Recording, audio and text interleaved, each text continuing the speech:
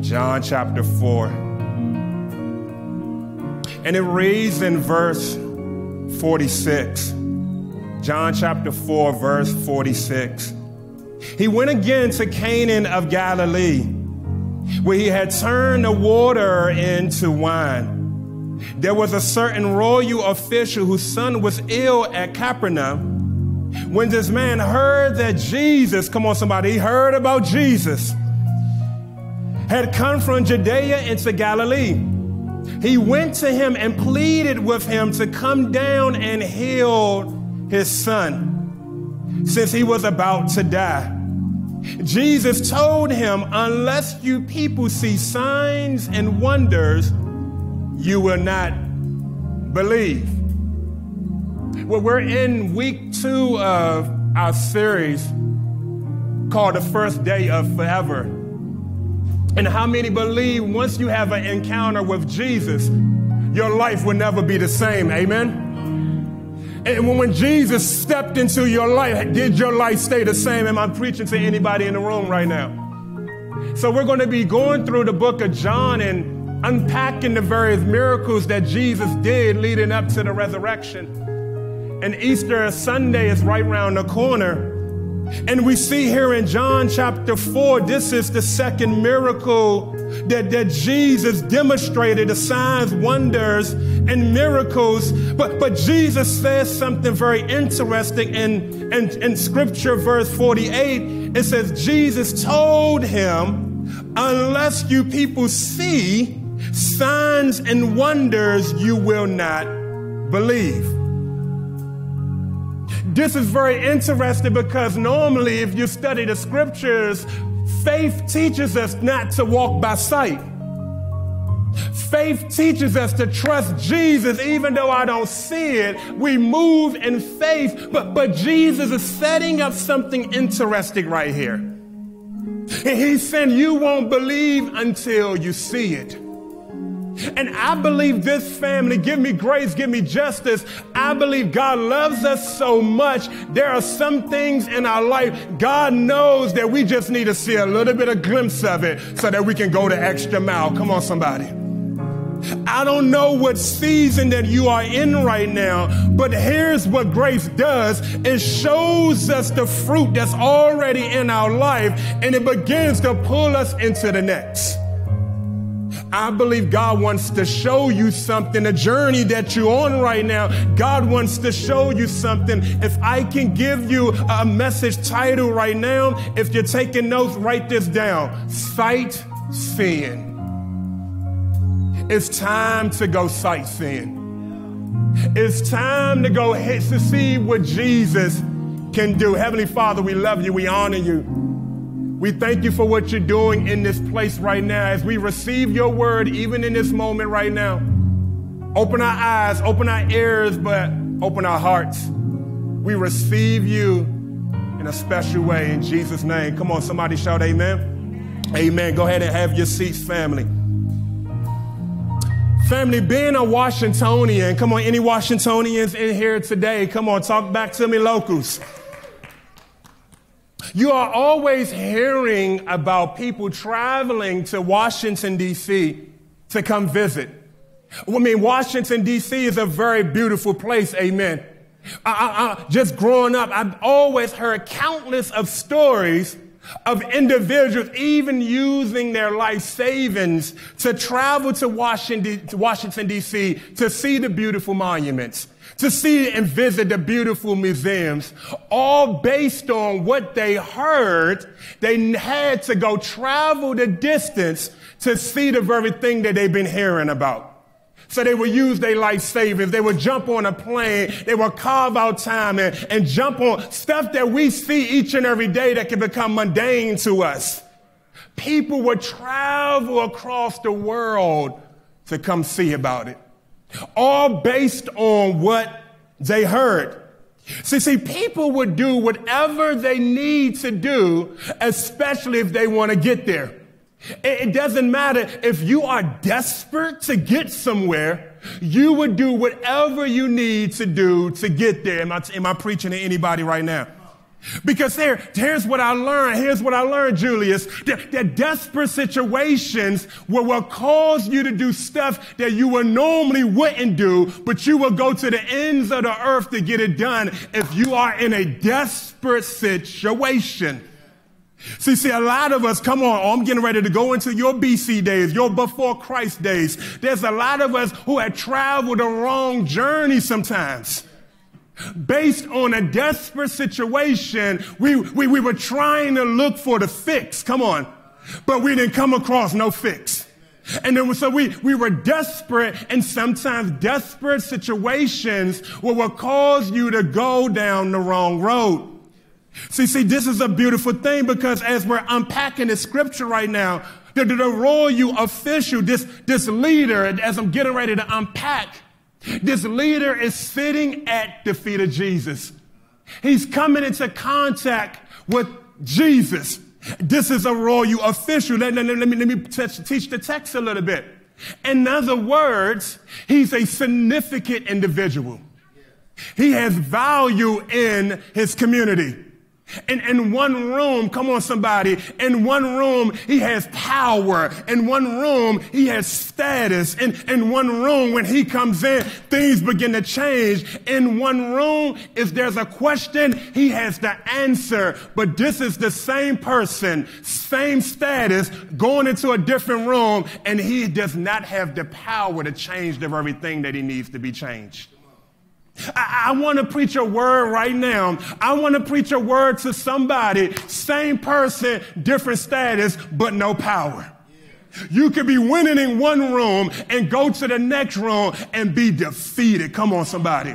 You could be winning. Oh, I want to go there this morning. You could be winning on your 9 to 5 and then go home and be losing. Come on, somebody. Or vice versa. You could be winning at home and then go to work and all hell is breaking loose. Same person, same status, different power. What do you do? Oh, come on. What do you do when you're winning in one room, but you're losing in the other? Well, what do you do when you know how to move and answer certain questions, but in this specific thing, am I preaching to somebody? It's been this specific thing, God. I've been praying. I've been fasting. I've been doing whatever I need to do, but I can fix that over there. But this right here, I seem to not get my mind right around it. It won't change. I can feel this royal official right now. I know how it is even to be a leader. Can I be a transparent? I know how to be a leader. You can walk into a room and feel powerful, but then you can walk into another room and feel weak. So God, well, why can't I fix this? Well, I've been praying for this, and this will not change. And in desperate situations, I want to keep hitting that point. Because desperate situations will cause you to leave one place where you have power to go find out about Jesus. Desperate situations, this is a royal official. Hear me when I say this. He actually had to lower himself, leave Capernaum, and travel down, matter of fact, travel up to Canaan. In other words, he left his place of status to actually go find out about Jesus.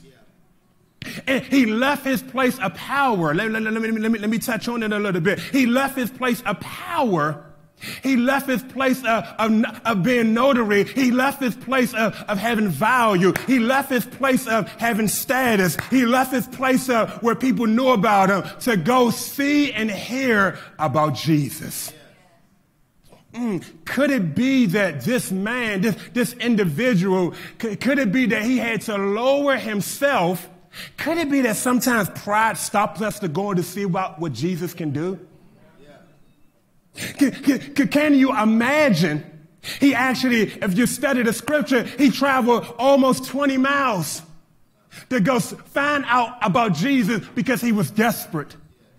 I just wonder sometimes what pedestals we can be on that we won't lower ourselves or even become vulnerable before Jesus to say, Jesus, I need you. I'm desperate. I know I'm powerful in one room, but I've been struggling with this for way too long. I'm desperate. Can you touch me? Can you heal me? Can you move in my life right now?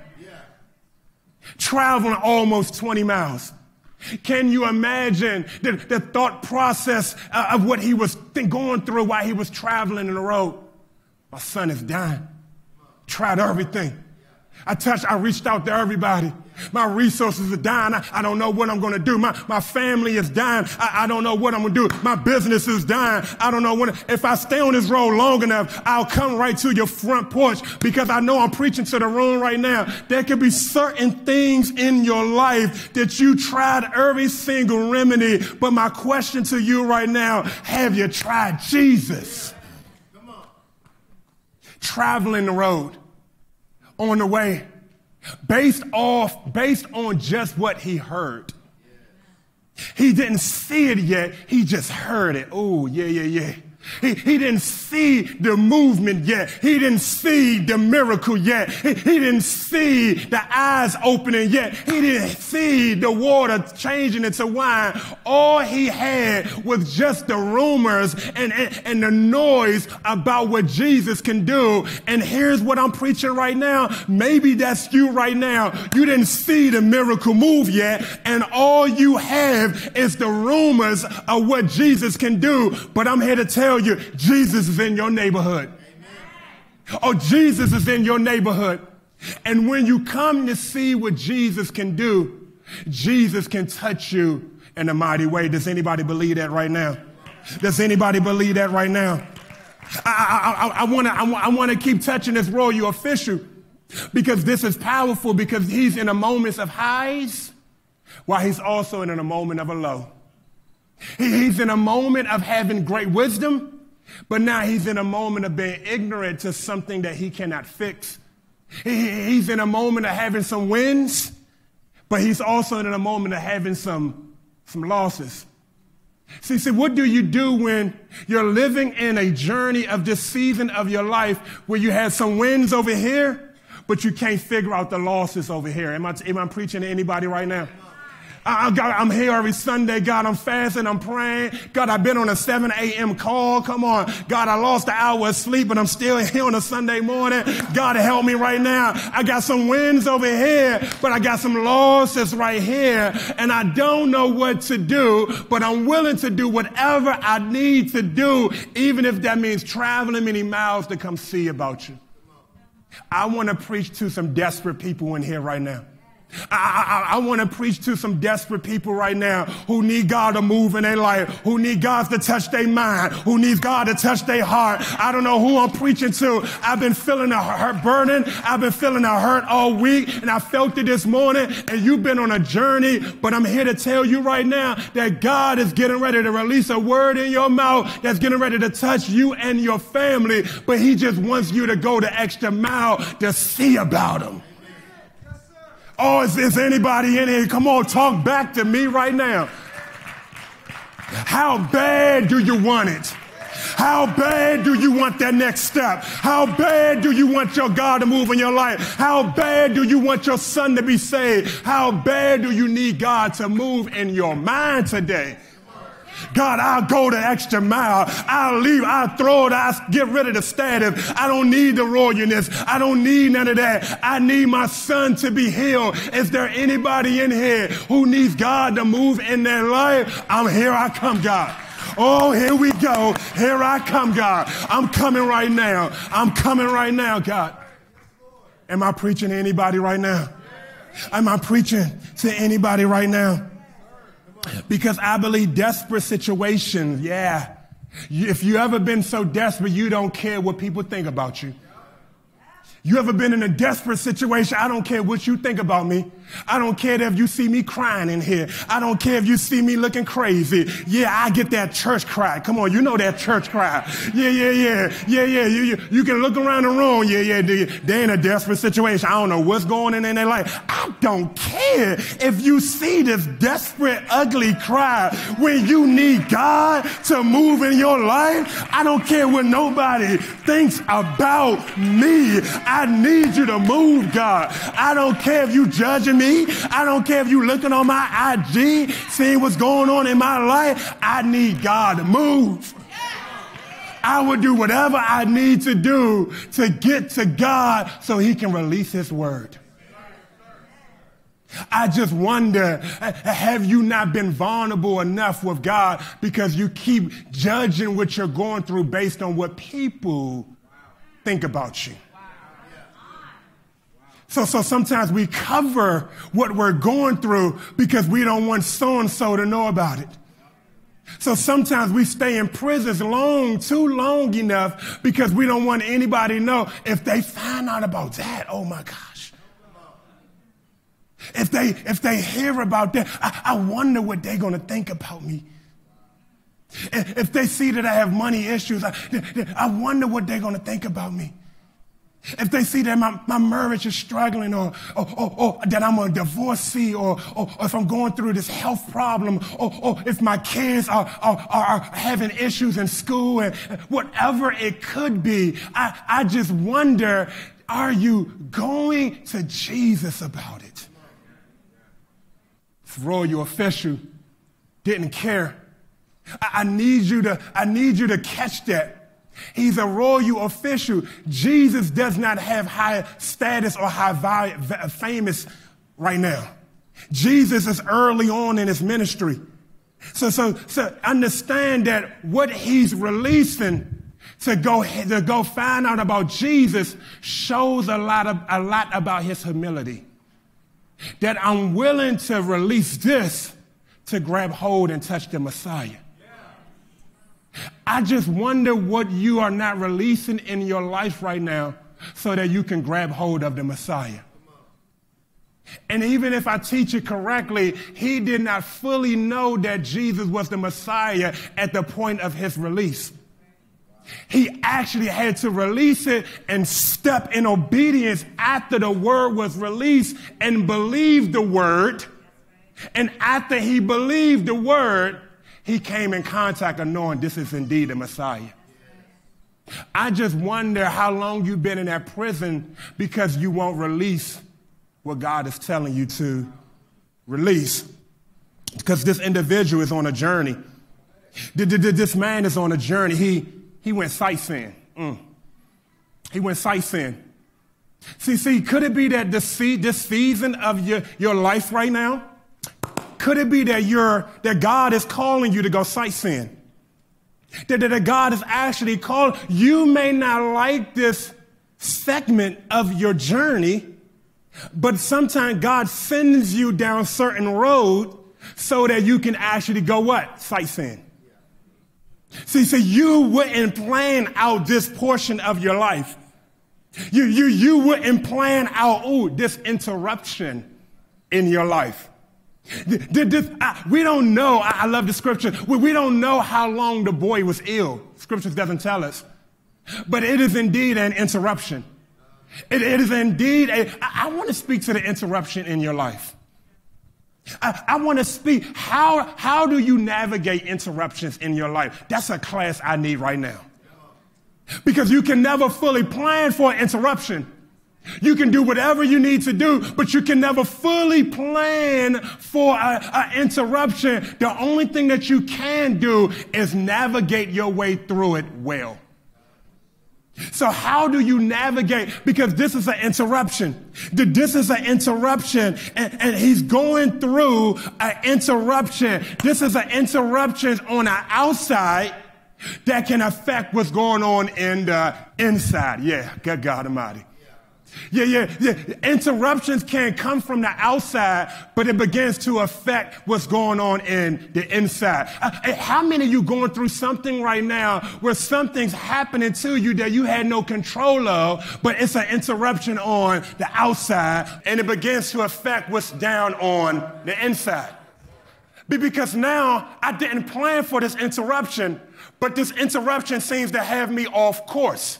I didn't plan for this interruption. I had dreams, I had vision, I had plans, and now this interruption has come in my life, and it begins to get me off course. It's affecting my mind. It's affecting my sleep. It's affecting my eating habits. I'm going there. It's affecting my relationships. It's affecting me dreaming about what's next because I'm caught thinking about an interruption. We don't know how long the boy was ill. All we know is that this father, a royal official, is walking through an interruption. So I want to talk about the interruption because I believe this, and here's what God told me to tell you today. How you handle this season with care will dictate how you walk into your next season. How you handle, put that label on that box of your season right now. Handle this with care. God is saying, I need you to handle this with care. But I need you to don't mishandle this, because could it be that what you're handling right now is actually leading you down the road to go sightsee? It's actually leading you down the road to go sightsee. Because if this father, here we go. If this father's son did not get ill, he would have never came into contact with Jesus. And when he came into contact with Jesus, I'm going to get ready to teach the text. Yes, the boy got healed, but the family got healed. All right, come on. Go study the text. Could it be that this portion of your life right now, sometimes we get stuck in a chapter and not move on to the next chapter. Sometimes we get stuck in a chapter of our life, not knowing that God has many more chapters for us to read. Many more chapters that you're going to win. Many more chapters that you're going to get great fruit. Many more chapters that you're going to be blessed. Many more chapters where you're going to see what God is going to do in your life. But we're stuck here dealing with the interruption.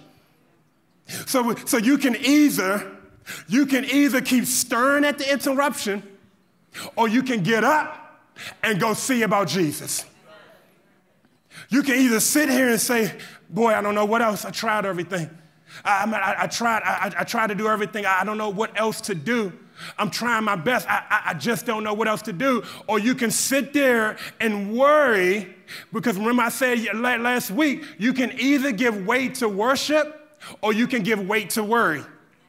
And here's what the father probably been doing. He's been giving weight to worry. But when you have come so desperate, where you have been so desperate for Jesus to move in your life, I'm not going to give more weight to that. I need to go see about Jesus. I've been hearing some things. And so this is how I want to teach you real quick. And I'm going to move quick because I don't know what you're handling right now that you need to handle with care, but I do know what you need to do. And here's what I normally do. When an interruption pops up in my life, it's like a pop-up ad. You know when you're on a website and a pop-up ad pops up, and they put that little X right in the corner where you can't seem to click, and it's just like, why is it so small? Because when these pop-up interruptions come, sometimes what I do, I struggle with this too. I can do what I call, it's really like reverse gratitude. An interruption pops up, and here's what I do. I begin to do reverse gratitude. I begin to think about all the things I don't have. I begin to think about all the things I can't do. I begin to compare myself. I even do this on Sundays. Where we can have a beautiful service, souls getting saved, families getting changed, God is moving in here, and I can get in my car and drive home and begin to beat myself down comparing. Or I messed up a word that affected the whole service. And God is like, Anthony, get over yourself. Reverse gratitude. God moved, but something happened that causing you to not go into the movement of gratitude, but have reverse gratitude. So you begin to compare yourself. You begin to think about everything that you don't have. You begin to think about everything that you're trying to do that you can't do. And here's what God is saying. God is saying you have to learn how to push pause. Push pause. Push pause and put your mind on Jesus. So here's what I do. Here's what I do when the interruption pops up. Here's my go-to. My go-to is this, to start thanking God for what's already in my life. So here's simple. Here's what I do. Father God, I thank you for my beautiful wife. Man, God, I thank you for Pastor Brenda. Well, I don't call her Pastor Brenda in my prayer. God, I thank you for my babe.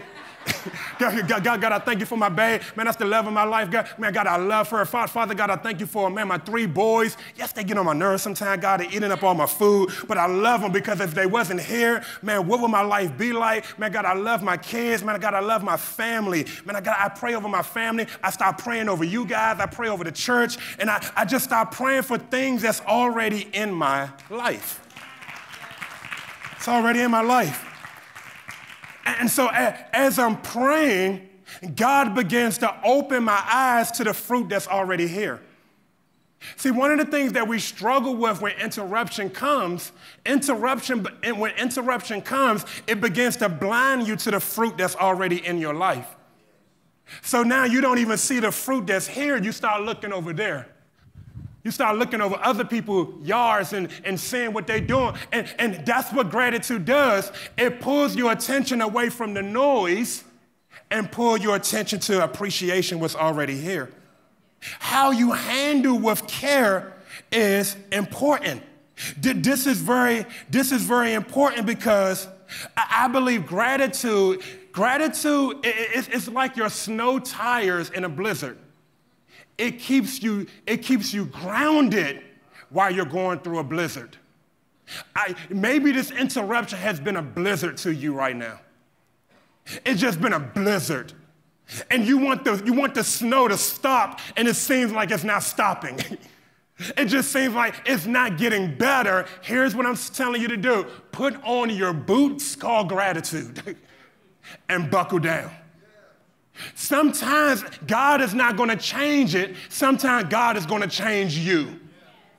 And that's the truth. Sometimes we want God to change what's going on around us, and God is actually trying to change you. Sometimes God will bring certain things in our life, not to change the environment, but to touch you in a mighty way. Because God needs to get your attention so that you can do what? Believe.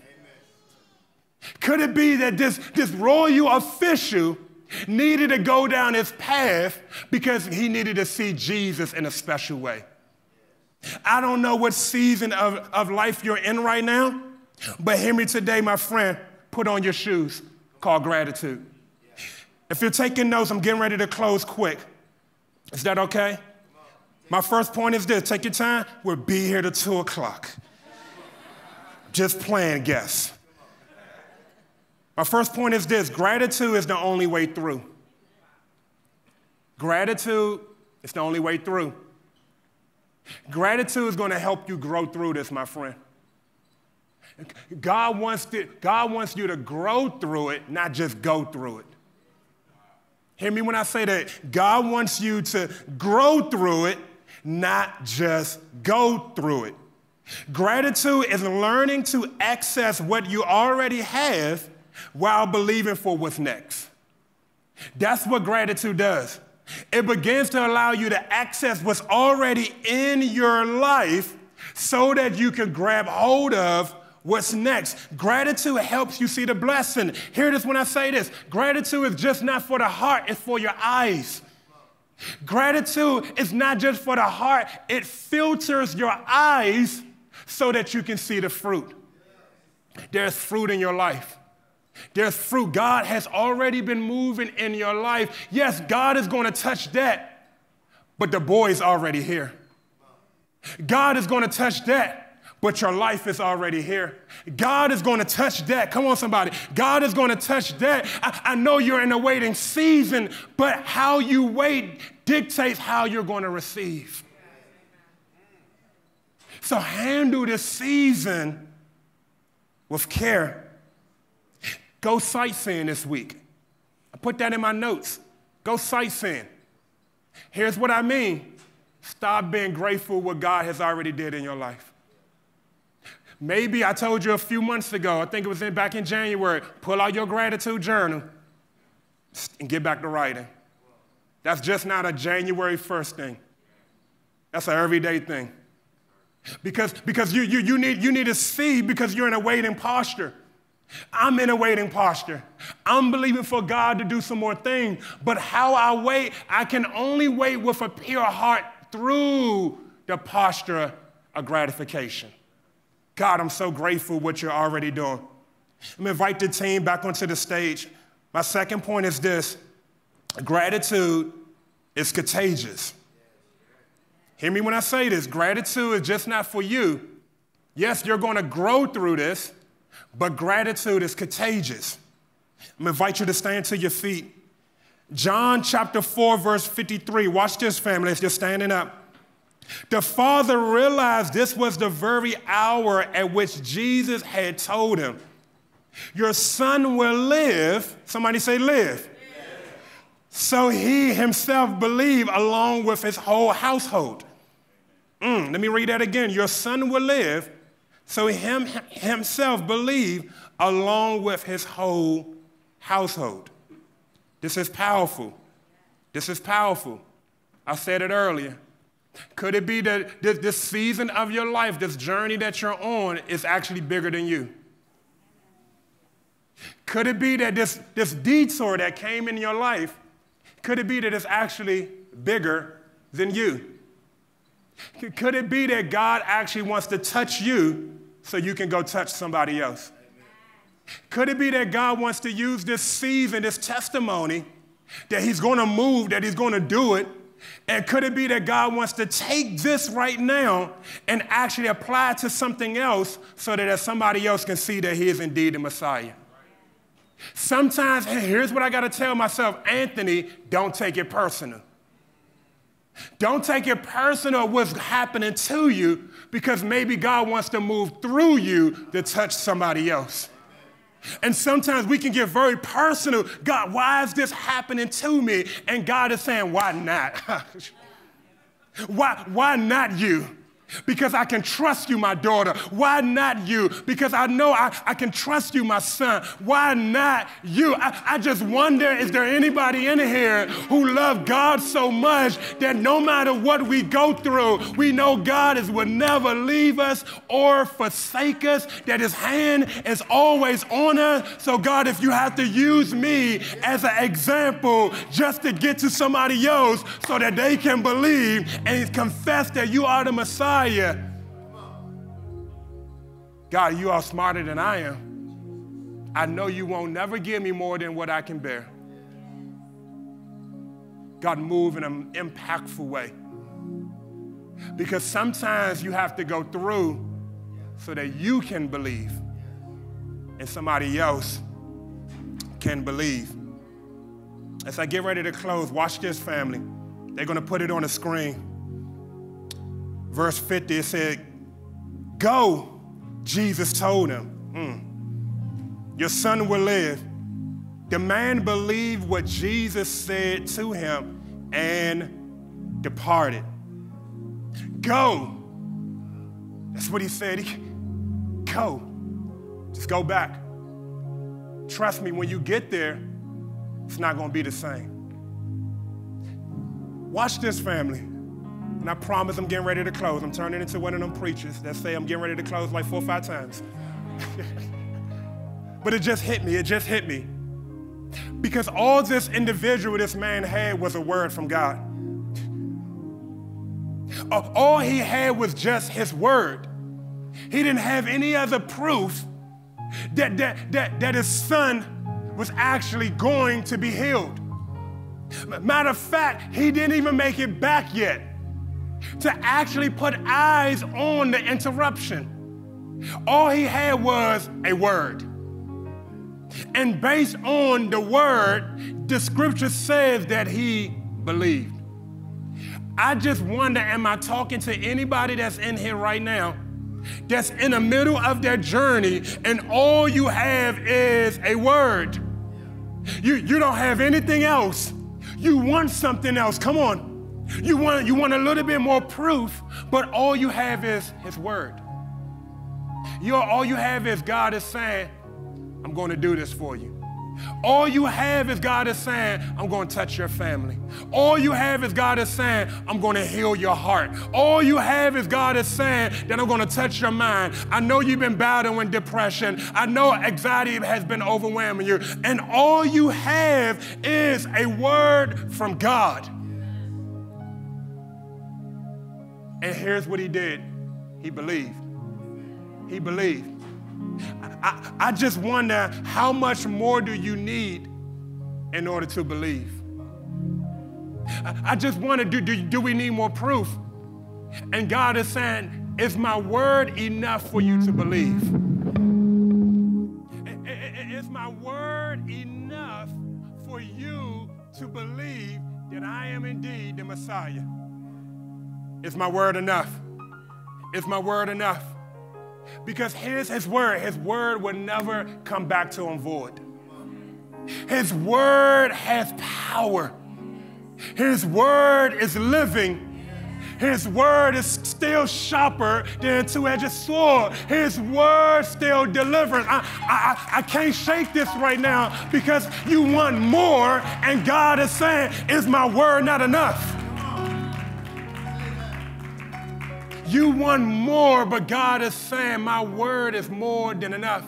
My word created the heavens and the earth. My word opened up our dead man's eyes. My word raised the dead man from the dead. My word touched the blind man. My word been touching your life. Is my word not enough? His word is still powerful. His word is still moving. His word still has strength. His word still saves. His word is still moving. His word is still changing your life. Am I preaching to anybody right now who's in a waiting season, and God is saying, stand on my word. Stand on my word. His word never fails. You serve a God whose word never fails. Is my word not enough for you, my daughter? I moved in your life before. I'm going to move again.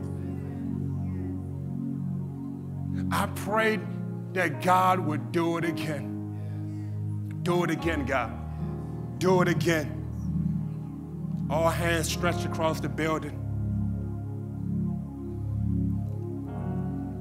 And I want to take this moment to pray for, maybe you're going through an interruption right now. You didn't plan for this. It's an interruption. But I believe that God can take an interruption and touch an entire family. So Heavenly Father, we honor you, we love you, we thank you. As we pray right now for the individual that's in the room or online that's going through an interruption. They didn't plan for the interruption. They didn't know the interruption was coming. But they're desperate to see about you. That they're going sightseeing this week, Lord God, to see about you. Father God, we know that they can travel to many other sources, but those are resources. You are the only source. You are the living source to the air that they breathe. So we pray right now that you will give them strength, Lord God, that you will give them clarity and revelation. Father God, we ask that you touch them in a mighty way. We pray that you will give them more wisdom in this season. That even strength and clarity to grab hold of gratification. Let gratification be the very fuel that they drink this week. To give them the strength to walk another step and believe another step, Lord God. And as we just learned, your word will never fail us. Your word will never fail us. We honor you in this time. And even in this posture right now, as we stay into worship, there's no better way to respond to the message than to run to Jesus and give your life to Jesus. So as we stay in this posture, all heads are bowed, eyes are closed. Maybe that's you right now. We've been talking about our relationship, and maybe God is speaking to you right now and about your relationship with Him. And maybe God is calling you back home to say, hey, it's time to rededicate. It's time to come back home. It's time to come see about me and see what I'm getting ready to do in your life. If that's you right now, we're going to invite you into a special time of prayer, the prayer of salvation. And just so I know who I'm praying with, come on, just stretch your hands. You can do that. Just stretch your hands to heaven. And we're going to pray for you. And this moment is all for you. Come on. Run back to Jesus like you have never ran back to Jesus before. The greatest decision you can give God is give Him your yes. So we're going to say this, family. Let's repeat these words after me. Jesus, I repent, and I'm a sinner. I confess, I believe that you are indeed my Lord and Savior. Live in me, move in me, direct me, fill me up with your presence. We love you. I love you. In the name of you. Somebody say Jesus. Come on, somebody put your hands together. Come on, put your hands together. Oh, come on, can we do a little bit better than that? Amen, amen, amen, amen, amen. Go ahead and have your seats, family.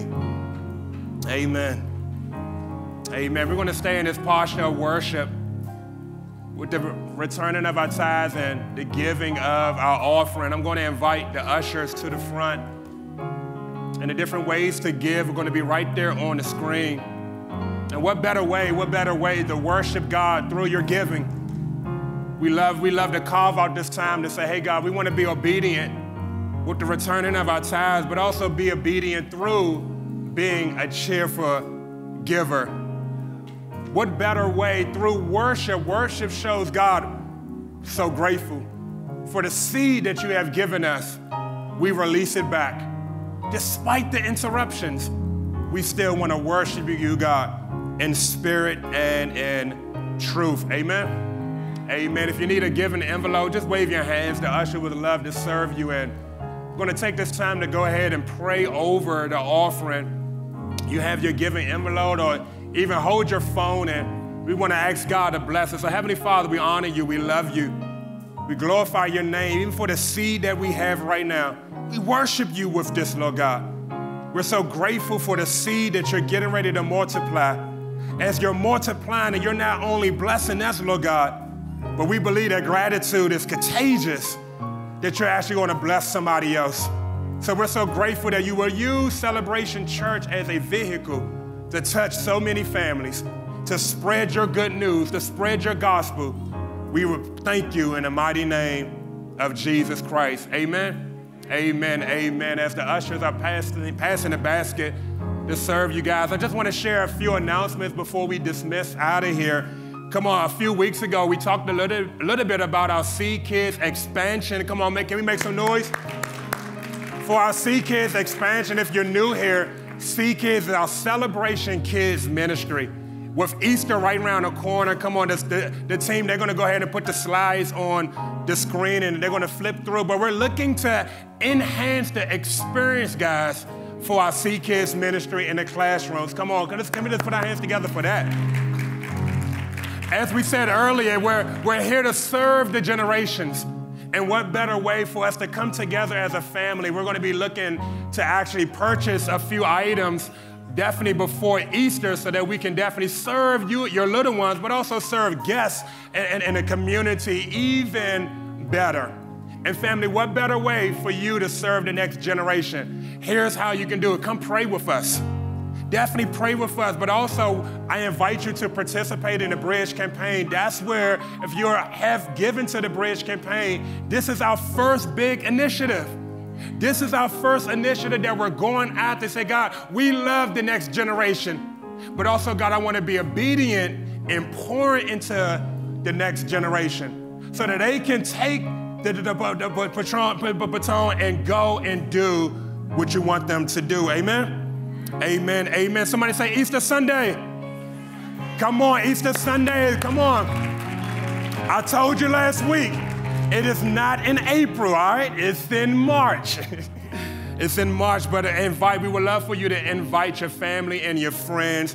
We're going to have an awesome time. I'm telling you, the team is planning an incredible Sunday for you and your families, and I'm telling you, you want to be here. So invite.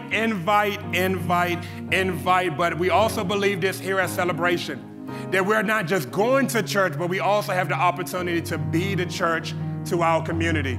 So we have a few different ways for you and your families to serve in this Easter season. Come on, they're going to put the link up on the screen for you guys, but we're partnering with ACS, that's Alexandria Community Shelter. We're going to be partnering with them, so as you're buying your donations, and all of that's on the Amazon wish list, but all of this is going to go so that we can have a kit so that somebody can go and step into their next season. Here's how you can make a difference. Here's how you and your family, I just want us to rally around together and be a strong impact for ACS. Amen? Amen. So that somebody, yes, we want to feed them in a tangible way, but even through prayer, we believe that God is going to move in their life. Amen? Amen. And the Saturday right before Easter, come on, March the 30th, we're going to be doing a neighborhood prayer walk. Come on, put our hands together for that. I believe this family, we always enter in with prayer. I believe we enter in prayer, so we're going to be walking. Meet us here at 10 a.m. to actually walk and pray over John Lewis and pray over the neighborhood. But we're just believing that God is getting ready to do something magnificent and miraculous on Easter Sunday. But we believe that begins with prayer. If you are a person of prayer, come on, invite your little ones out, and we're going to walk the neighborhoods and pray. Amen? Amen, amen, amen. And on Palm Sunday, we're actually going to be assembling all of the ACS kits so that we can actually go and give it to ACS right before Easter. Amen? Amen, amen. I'm going to invite you to your feet. That was quite a few announcements. I almost lost my breath there, guys. It's all right? You guys are good? Amen, amen, amen. I know it was a pretty long service, but it's a very impactful service. But just open up your palms real quick. I want you to receive the benediction. Lord God, we love you so much. May the Lord bless you. May the Lord keep you. May the Lord make his face shine upon you and be gracious to you. May the Lord lift up his countenance upon you all this week and give you peace. Father God, we honor you. We thank you. We do all of this in the miraculous name of Jesus Christ. Come on, somebody say amen. Amen, amen. I love you guys so much. See you next Sunday.